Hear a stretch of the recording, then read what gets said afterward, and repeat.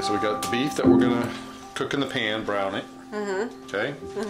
And I think we'll probably saute this in the pan also. Okay. So we'll do this first and throw the meat back in there.